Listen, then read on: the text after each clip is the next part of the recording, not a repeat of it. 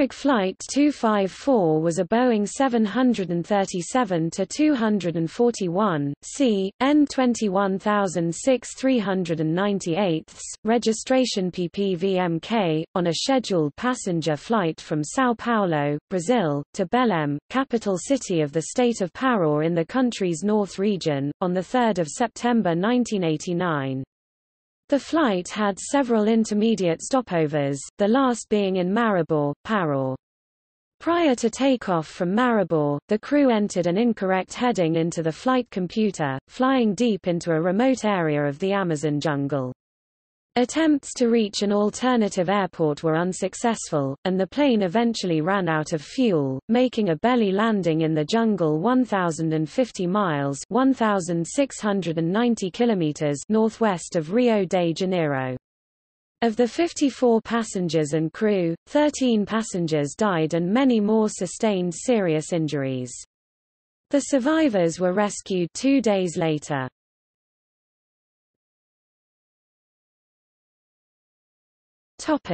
Background. The flight was a scheduled service from São Paulo to Belém with stopovers in Uberaba, Uberlândia, Goiânia, Brasília, Imperatriz, Marabá, and finally Belém. The São Paulo-Belém route had an approximate duration of 8 hours and 20 minutes. At 9:43, Flight 254 left Guarulhos International Airport, São Paulo, heading towards Belém. The flight crew consisted of 32-year-old Captain Cesar Augusto Padula Garce, First Officer Nilson de Souza Zil, 29, and 4 flight attendants. The flight went smoothly through all the stops, and at 17:20, the crew was arranging the final preparations at Marabá Airport while the passengers were boarding.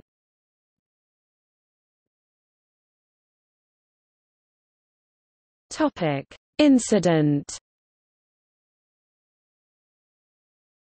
While First Officer Zil was making an external inspection of the aircraft, Captain Garce consulted the flight plan for the magnetic heading to Belém. The flight plan read 0270. Garce interpreted this as 270 degrees, but the intended meaning was 027.0 degrees. Varig's heading notation for the flight plan was changed to 4 digits from 3 while Garce was on vacation, and it did not explicitly specify the position for the decimal point, which was implicitly located to the left of the rightmost digit. That confusion was the primary cause for the disaster, along with other minor errors. The captain therefore set the left side horizontal situation indicator (HSI) to 270 degrees, i.e. a due west course. This heading is clearly inconsistent with a route from Marabá to Belém. After setting the HSI, Garce programmed the Aircraft Performance Management System (PMS) to the distance to Belém, 187 nmi or 346 km or 215 miles. The flight plan indicated an altitude of 29,000 feet (8,800 meters) FL 290, and a leg duration of 48 minutes. When co-captain Zil got to his seat, instead of checking his own flight plan to adjust his HSI, as he was required to do, he only referenced the captain's indicator and set his to match it. At 17:45, Flight 254 took off from Marabá, and the autopilot steered the aircraft to a heading of 270 degrees away. When Garce believed the aircraft to be close to the destination, he attempted to use his VHF radio to communicate with Belém Tower. Failing to do so directly, he used another Varig airliner operating flight RG-266, as a radio relay to talk to Belém Airport. When Garce managed to establish communications with Belém, he requested descent clearance, and received it. Upon performing his descent, the captain found it very odd that he could not recognize any of the characteristic geographical features of the Belém area, such as the Marajo Island and the Amazon River estuary, and even asked the tower controller if the city was without electricity. In 1989, Belém Airport still had no radar, and so the controller informed Flight 254 that it was the only one in its airspace, and gave it landing clearance. After the PMS started indicating negative distance to its destination, Captain Garcé decided to execute a 180-degree turn and locate Belém visually. He also descended the aircraft to 4,000 feet (1,200 meters) and reduced its speed to 200 knots (370 kilometers per hour, 230 miles per hour). Reluctant to use the HF radio to request help, the captain decided to take visual reference from a river he located below the plane, believing it to be the Amazon. The river was actually the Xingu, which runs chiefly south-north, while the Amazon runs west-east. At that time, the flight had already taken 30 minutes longer than scheduled, and the passengers were getting anxious. When First Officer Zil finally noticed their initial mistake, he and the captain decided, after checking their navigation charts, to make contact with Santarém Airport, believing it to be the closest airport, and made an almost 180-degree turn, now establishing a 350 magnetic course. After some calculations, Garcé realized that the aircraft did not have the necessary fuel to reach Santarém, and he started heading south again along the now properly identified Xingu River. Finally, he decided to contact Maribor Airport again, to find his location. The radio frequency of Goiânia's locator was the same as Maribor's, and Garcé mistakenly tuned to Goiânia, located approximately 675 nmi (1,250 kilometers, 777 miles) south of Maribor. The captain was already nervous, and he failed to notice that the tuned locator's Morse code identifier was not consistent with Maribor's beacon. At 20:05, Belém Center called Flight 254 again demanding a report.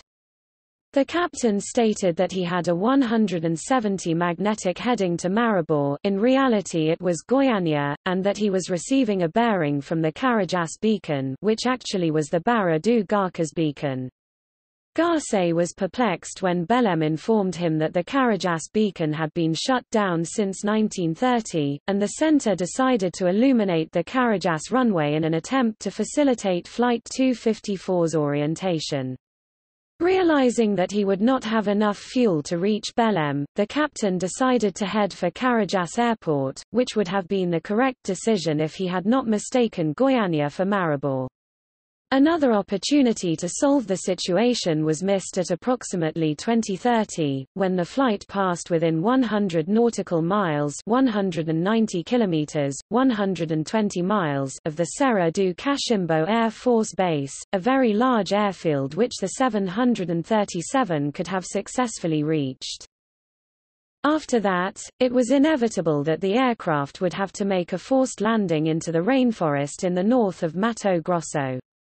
At the time there were no written procedures for such an emergency situation.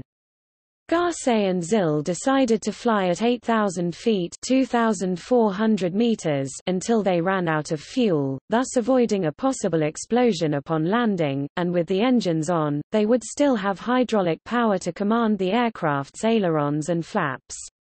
They also decided to keep the plane flying slightly above stall speed, which in this case was around 150 knots (280 kilometers per hour, 170 miles per hour).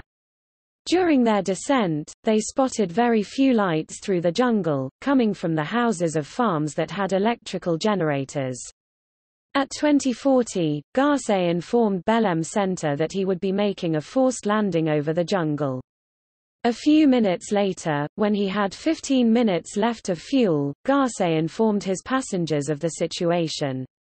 When there was around 100 kilograms (220 pounds) of fuel remaining, the left engine stopped. The right engine ran for a further 2 minutes, and then stopped as well. Even after shutdown, the engines were still windmilling thanks to the passage of the air through them. This gave the airplane some rudimentary and unreliable hydraulic control. Garcet commanded the lowering of the flaps, which only moved to position 2, around 10 degrees due to the failing hydraulic system. With the batteries discharged, there was no electrical power and the only 4 instruments working in the cockpit were the artificial horizon, the altimeter, the airspeed indicator and the vertical speed indicator. The only thing the crew could see on the horizon were faint light spots due to distant forest burnings, and at 21:06, local time, the plane crash-landed over treetops that extended over 50 meters (160 feet) above ground. The deceleration due to the crash was such that passengers without fastened seat belts were flung to the front of the airplane, and some seats detached from the floor, also racing forward. When the aircraft fell through the foliage, 2 thick trees tore away both wings, and caused a severe torsion of the fuselage, which contributed to more seats detaching, and to the collapsing of the false roof over the passengers' heads. After its speed slowed to about 35 knots 65 km per hour, 40 miles per hour, the aircraft ran for little more than 30 meters 33 yards and stopped, lying on its right side.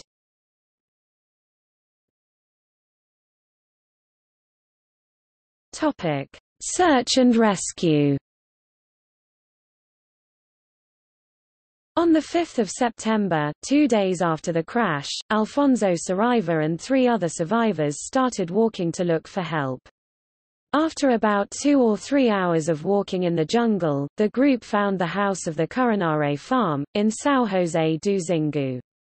That farm had no radio, so they were taken by car to another farm, Serão da Prata, reaching it around 12:30. With the help of radio operator João Capanema Jr., they were able to contact Franca Airport, 400 kilometers (250 miles) north of São Paulo, and at 16:27 an Embraer EMB-110 Bandeirante airplane from the Brazilian Air Force (FAB) dropped food packages over the wreckage. By noon the next day, on their 4th day in the jungle, all survivors had been rescued by the FAB.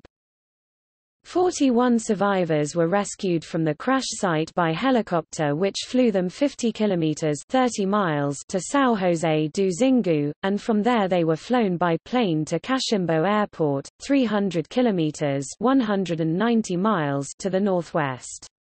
They were then flown to Brasilia Base Hospital near Brasilia.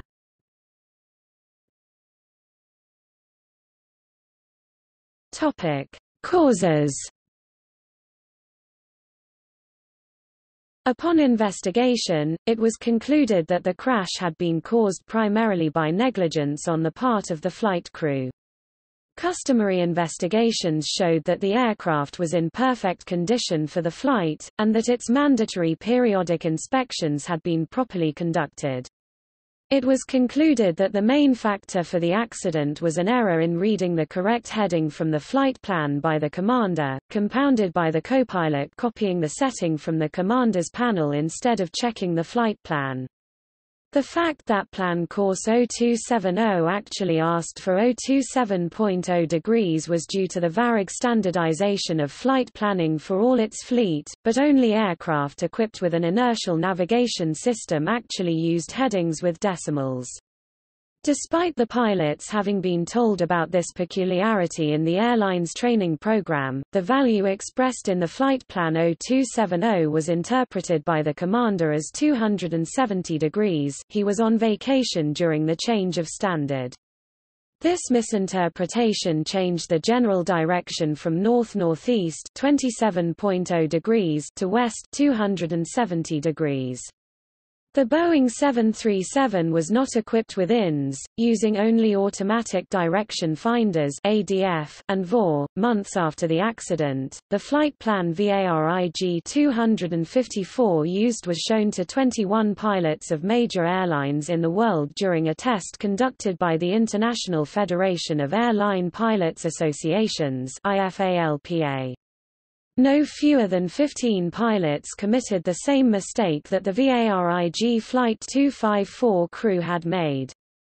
After the Flight 254 accident, Varig would install Omega navigation systems in their aircraft. Also, there were several contributing factors to the accident. The pilot did not realize he should be receiving a stronger VHF signal from Belém if he was nearing that airport. He should be receiving the local radio stations from Belém instead of other distant stations at the same frequencies. He should have checked his position and heading against the sun and geographic landmarks, and the airline's support team in Belém did not take action upon realizing the aircraft arrival was delayed. Captain Garce and First Officer Zil were both sentenced to 4 years in prison for their role in the accident, however this was later changed to community service. See also